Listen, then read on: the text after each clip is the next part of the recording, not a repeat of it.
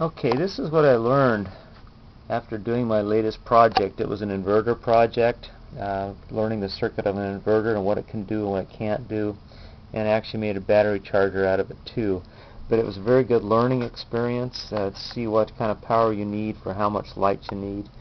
And I live here in California. We have wildfires and we have earthquakes, and this is why the project was really started. This plus my boat was a way to make light. And this is what I came up with. Go back to a regular old inverter. This is a plain old 150 watt inverter that has a 12 volt and a 110 volt and a USB port. And the USB port is so you can plug in your cell phone charger, computer, whatever, and use this thing here.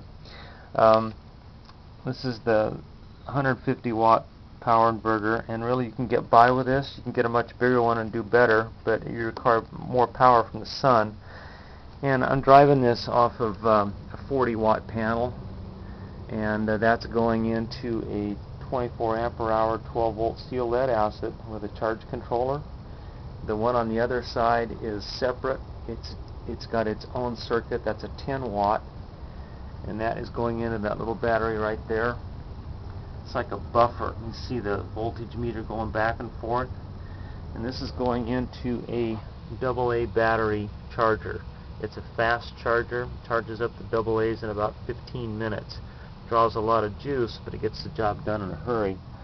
And that's what's important. I found out it was to have a flashlight, and you need flashlights you can get recharged, and you can get them recharged from the sun. The other thing is the CFL. This is a plain old 110 volt CFL that runs off that inverter. Now she draws about 1.25 amps, but if you got a big enough solar panel and the correct battery, that's the light you're going to need for at night.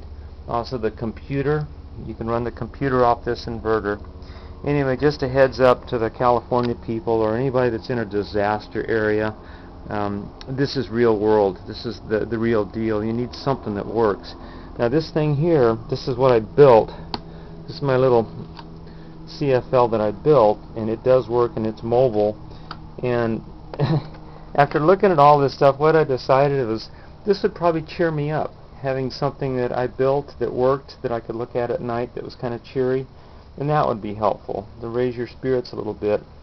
Anyway, I just wanted to give some sharing on what I've discovered from all my experiments with the charging circuits and light.